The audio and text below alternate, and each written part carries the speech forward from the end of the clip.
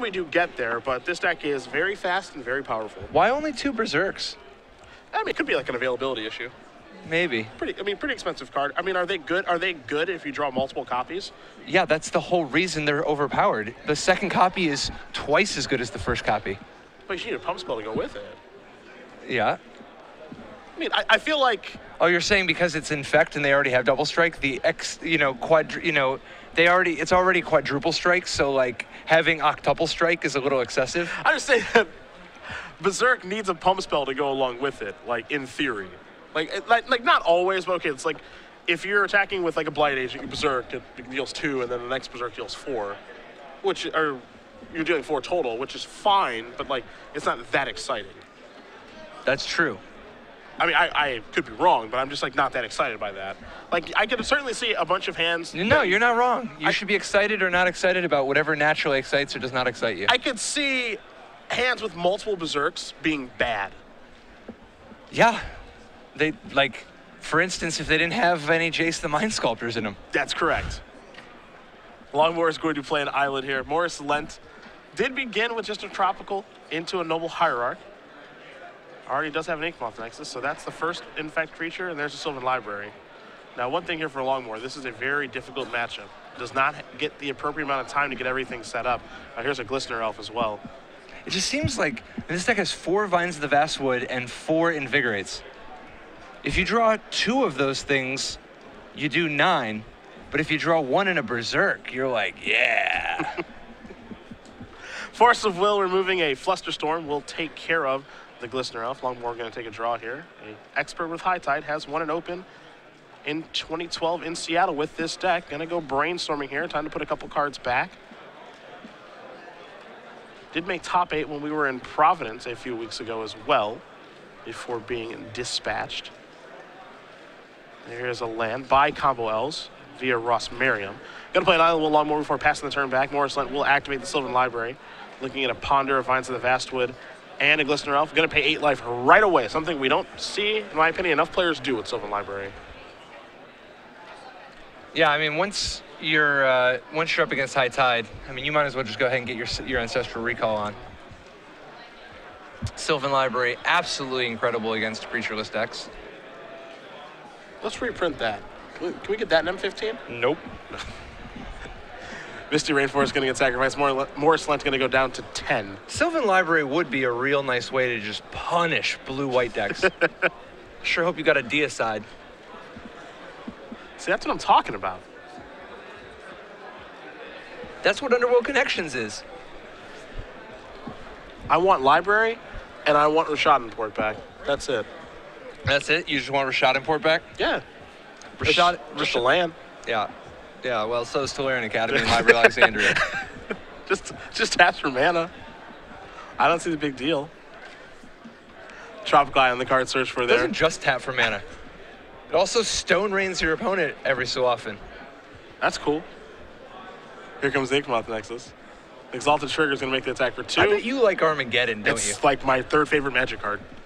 You're totally the Armageddon type. Yeah, I am. And I'm hoping they reprint one very soon. Yeah. As I've said many times, it should cost white.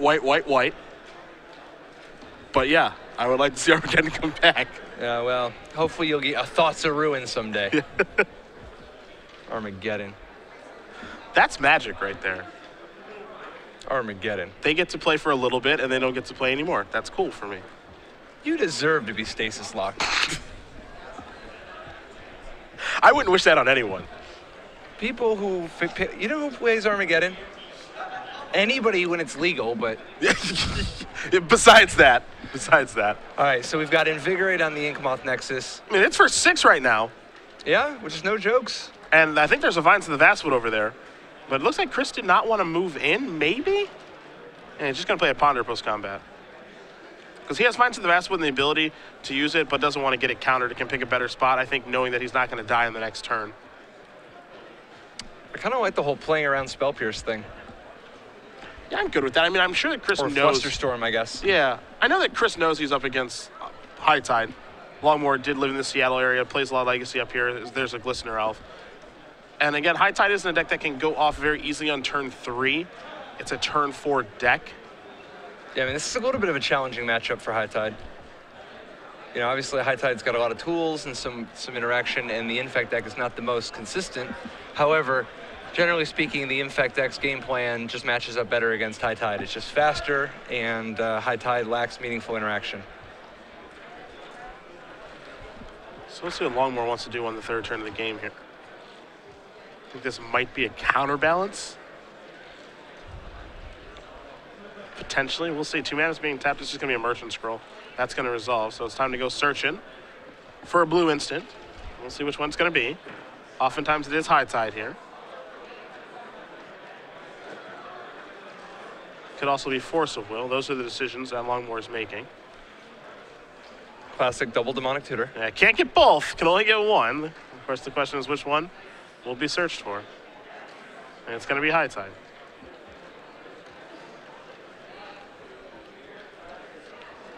I've always been a big fan of this deck. Just a really cool deck to see in action. It's a unique way to kill people. Running them out of cards? But you do it in like a grandiose fashion. That's what I like. You're doing it with all this blue mana and these blue cards. Look, you're into Fleecemane Lion. I'm into running people out of cards and casting Armageddon. All right? To each their own. Because here's a Noble Hierarch pre-combat. A Pendelhaven activation is going to make that into a 2/3. Then 2 Exalted triggers will make this an attack for 4. It only takes 10 Infect to get the job done. Brain Freeze is real original, man. You know, thank you. All right, so we go to game 2. The sideboard, this is where the Cunning Wish deck pays a little bit of a price. Longmore has a sideboard that is dedicated to one-ofs to make the main deck Cunning Wish much stronger. The only extra cards being Wipeaways and Swan Songs, neither of which is at its best in this matchup. I wouldn't be surprised to see Swan Song come in just because it's kind of a desperate times, desperate measures kind of thing, where you may just have to counter Invigorate. And truth be told, if you do give your opponent a 2/2 bird, Longmore's life total ended that game at 22, so it won't be really that big of a deal, I don't think. Right.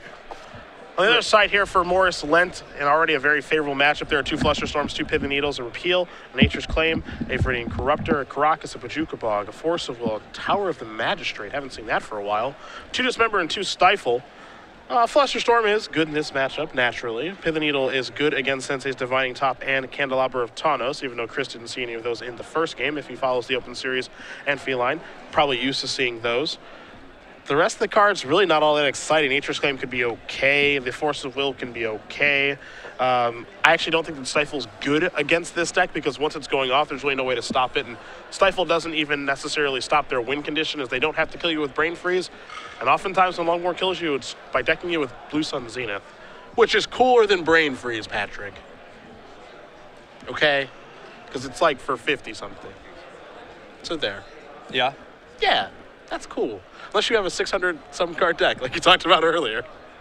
Well, it still works, because every turn you just draw the Blue Sun Zenith and then Blue Sun Zenith them again.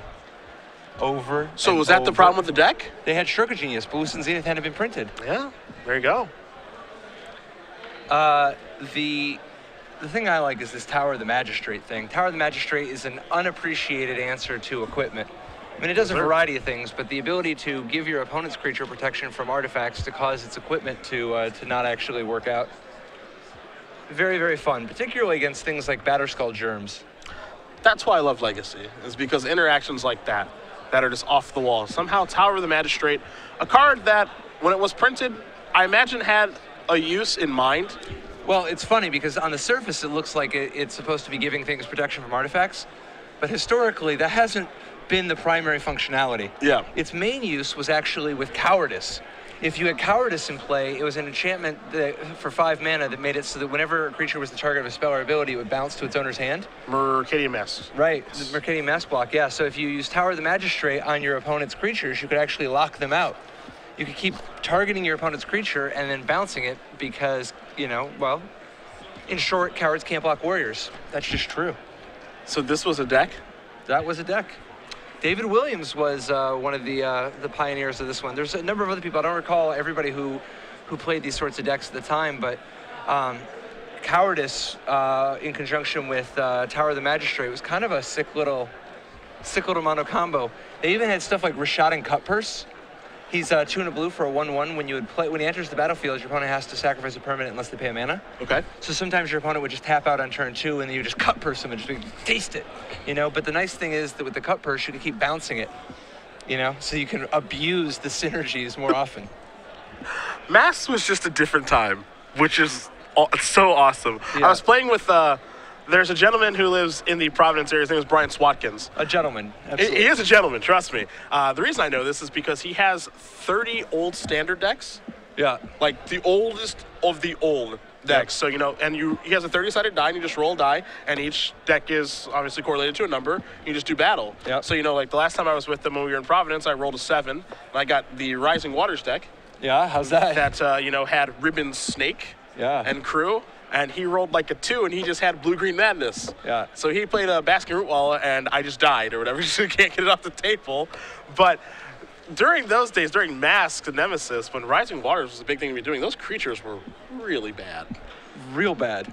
Yeah, Like, it was laugh out loud funny bad. Yeah, like one of the Stone Cold killers in the Rising Waters deck, which is a Pro Tour winning deck, mind Yes. you. Yes. One of the All-Stars is 2 and a blue for a 1/3 flyer that once per turn you can pay a blue mana to give it +1/+0 until end of turn. Just the one time. Get it up to a 2 power for 3 if you pay mana. A Noble Hierarch's going to start things off here for CML. Feline Longmore is going to play a top and an island. We'll see if there's a counterbalance to follow up. There's not, just a Flooded Strand. What's the name of that card? The 1/3, do you know? What is it like? It had 2 different names. Azamat Drake or something. Some kind of Drake. But it had 2 different names at different points because they reprinted it. They did a functional reprint. So good they brought it back. Yeah. You can pay 1 to make it a 2/3 just this once. I mean, it's actually a totally fine card. It would be, you know, I would totally draft the hell out of that card. Spinning at the top here. The It's follow-up not is a quite counterbalance. as good as Night Veil Spectre. Yes. A few things are. Night Veil Spectre requiring, instead of a mana to use, it instead just draws you a card off your opponent's deck every turn. This will be a brainstorming response to the top here for Chris. Wants to get use out of that card. Oh, there it is. Oh, what do you know? Azamat Drake. Well, I'm not surprised that you're right. What did I tell everyone when we were in Richmond? What did I tell everybody? I have no idea. Don't play Mental I'm Magic not against there. you. Oh. So Azamat Drake, not the name, when it was reprinted though, I believe it had a different name when it was reprinted in Mask Block though. You can't play Mental Magic against you, and you can't play, I think it's 20 questions? When you're thinking of a card, like you think of a card and then you just ask questions all the cards. to figure. I do know that. If you ever want to get anybody, and I probably shouldn't tell everybody this, but if you ever want to get anybody, Okay. Smoke is the Widowmaker. Nobody in the history of the world has ever gotten Smoke correctly. Well, in the context of, I'm actually trying to think of what Smoke does now. I know it's a red enchantment. I think it costs red. I have no idea what the text is. Lent, fetching. Trying to figure out how to navigate this counterbalance top little interaction here. Yeah, making it a perfect brainstorm with that fetch land. Yeah, Smoke it's like the red Winter Orb. It's red enchantment from Alpha. Players may not untap more than 1 creature per turn. Yeah. Yeah, it's quite good with, like, for instance, Icy Manipulator or whatever, you know, in your Icy Manipulator, Royal Assassin, black-red, board control, tap deck. But, no, Smoke is the best. The only other one that can compare to Smoke is Power Surge. But I think Smoke is slightly better if people have not, you know, if they've never seen this before. If you're ever playing 20 questions with your friends, you know, on a car ride to a PTQ or something, if they weren't listening today, foolishly enough, get them with Smoke. Part of what makes it so good, okay, and we do see a Blighted Agent. Well, the Counterbalance. Merchant Scroll's going to take kind of that. So part of what makes Smoke so good is that Alpha had so many cards that cost red. Like a shocking number, like raging, you know, enchantments, and people would think about things like Raging River or Power Surge or whatever, and you can often trip them up with things like Fork. The point being, though, that after the people use enough questions to figure out that you're talking about an Alpha card, and that it's red, and that it's rare, they still get completely just, you know, that it costs 2. They get blown out. Plus, what ends up actually happening is they outthink it, and they end up picking they start forgetting, and they think things like Giant Strike. Oh, No. Invigorate is pretty hot. Wow. Yeah, but Blue Sun Zenith off a reveal of Counterbalance, a little hotter. Wow. Gonna that's take pretty care of that. This is devastating. only gonna be an attack for 2 poison instead of 6. Yep. The thing, though, I mean, at this point, Longmore basically has spells completely locked up. Lent is just going to try to ride this Glistener Elf to victory over the course of the next 4 turns. The reveal there was insane. That's a 1 of Blue Sun Zenith, of course, and there are not a lot of 3s. Yeah, I mean, she's got Cunning Wish, but that's about it, you know? Literally just 3 Cunning Wishes and 1 Blue Sun Zenith that has been sideboarded in.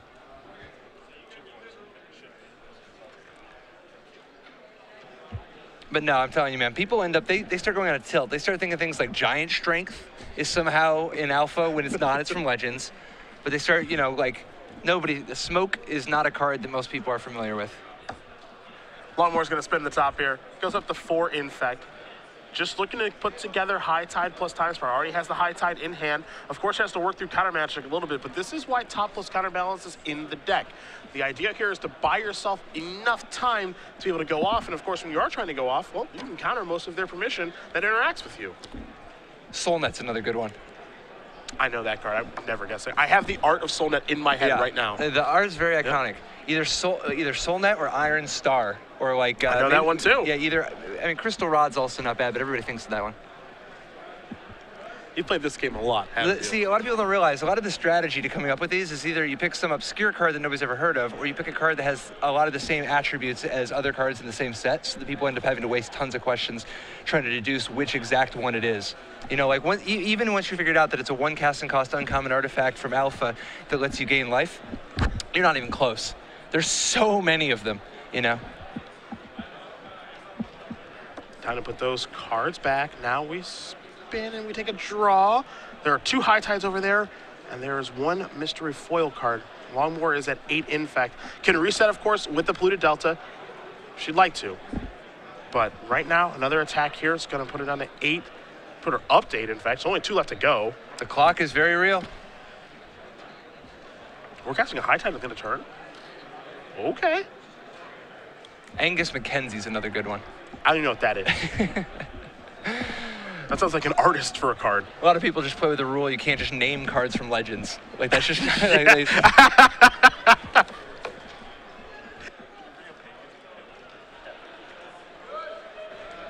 That's Angus, A-N... A-N-G-U-S. Yeah, Angus, okay. Yeah. Yep. Yeah, oh, yeah, okay, dude. I've never even seen that before. No, it's the real thing. All right. So what happened here is High Tide resolves. Yep. Islands are tapping for 2. Draw the card at the top. I imagine that's the Blue Sun Zenith that Longmore knows is there. And now the goal, I believe now, is to cast the Blue Sun Zenith for a bunch, draw a bunch of cards, and try to go off next turn.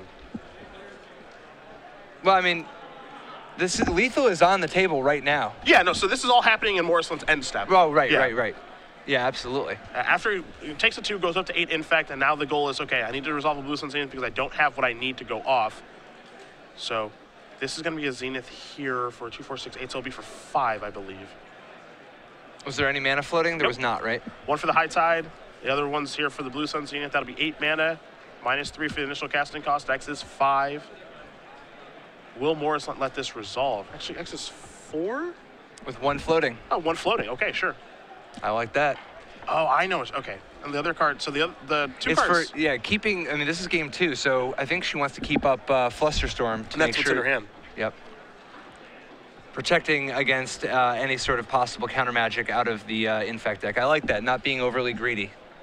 All right, so 4 cards coming. That's going to shuffle back in. Now, of course, these 4 cards are going to be pretty good because, again, Longmore is facing lethal next turn. That's why they're going to be pretty good. Yeah, they had better be pretty good. We know there's a High Tide over there. It looks like a couple lands were drawn. 3 islands and a High Tide? Yike. Those weren't great. That's time to untap with 5 lands in play. Take a draw. Another island. Ugh. Longmore find anything to do anything with. Maybe we're seeing the hand incorrectly. Play an island. This looks like it's going to be a High Tide. There's a top. Now there's a High Tide. So you're playing top first? Yeah, just to set up the counterbalance to ensure that that it resolves. Willing to waste the mana in order to have a little bit of insurance. I'm not sure if this is a situation where you can waste the mana, though. That's the real concern, I think. Because if you play High Tide first, then you can play top and spin it with the mana. And now now Longmore has to use a mana to spin it. So it's a little inefficient. And I'm not sure if, given that you're facing lethal and you don't really have the opportunity in the cards in your hand to maybe waste mana in this situation. We'll see if it comes back to bite her or not. Waste or invest? Tough to say. Tough to say. Cup half empty or half full? Dude, how can anybody ever, how can a cup be half empty or half full when it's always overflowing? High Tide will resolve. Islands are going to be tapping for 2. Longmore's already played land for the turn, so now there's 1 blue mana floating. It's time to spin. There's a counterbalance, an island, and I'm not too sure what that card is on top, but it goes on top very quickly. Going to activate top and draw a card. It may be, oh my, it is a time spiral. Okay. Is that good? If so, why? This is a time spiral with a blue mana floating. That's a Flusterstorm. And this is a Flusterstorm. Flusterstorm, one of the best answers to Flusterstorm. Why not? Yeah, I was going to say, you do want to top and counterbalance and reveal the top just to counter one of them. But sure. Morris Lent. Is he going to be able to pay for some of these? Oh, yeah. Yeah, I think this is... Longmore needs to counter the original copy. Okay. But still going to end up with Lent is going to be able to pay for 3 of the copies. So this isn't going to work out for Longmore. I think Longmore was thinking, well, I just Flusterstorm all your Flusterstorms and you can't pay for them. Now, has Morris Lent paid for his original Flusterstorm is the question. So you pay 1 blue, and now these Flusterstorms are all targeting Flusterstorms, and I think he'll be able to pay for enough of them to still be able to counter Time Spiral, potentially. Ah, yes, his lands do tap for 2 blue as well. Yeah. Because of High Tide being a symmetrical effect. High Tide is a cruel, cruel mistress. You actually don't see that come up very often. The opponent's island's tapping for 2. Matters quite a bit. It came up quite a bit back in the old PTQ season, way, way, way back. Yeah. Yeah, it was a whole thing back then, but not so common of a situation anymore. Particularly since the counter spells these kids today are casting, they don't even freaking require mana. Was High Tide the best deck during like its PTQ season? Yeah, it was the best deck during quite a number of seasons. Okay. Particularly when immediately after Pro Tour Rome. Pro Tour Rome, nobody really played Thawing Glacier. The only people who played High Tide, it was just a small contingent, actually rooted out of Ohio.